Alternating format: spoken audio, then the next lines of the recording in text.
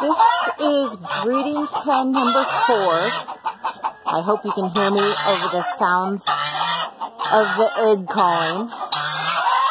And the goose, who is incredibly bossy.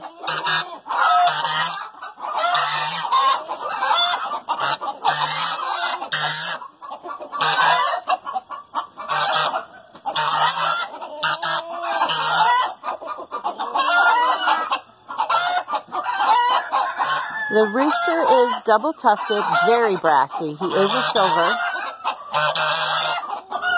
And he's got a big comb, but he's a big bird, as you can tell, next to the goose, which is a good-sized goose. He's a good roost-sized rooster. The hens are quite orangey brown. The one hen is tufted, and the other is clean-faced. I'm going to give this pen a go this year. This is the first time I put together this combination of birds.